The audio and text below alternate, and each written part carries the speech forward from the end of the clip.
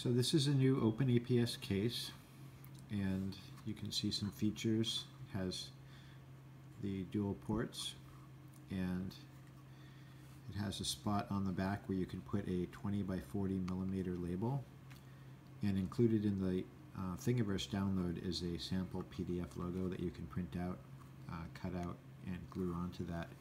It may help you get through airport security.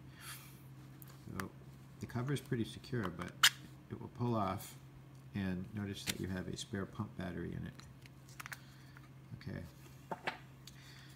The Explorer board goes into a groove on the right side, and the left side is held in place by the USB ports. It has a space for the 2500 milliamp hour battery, and it was designed by me and Eric Burt. I hope you like it.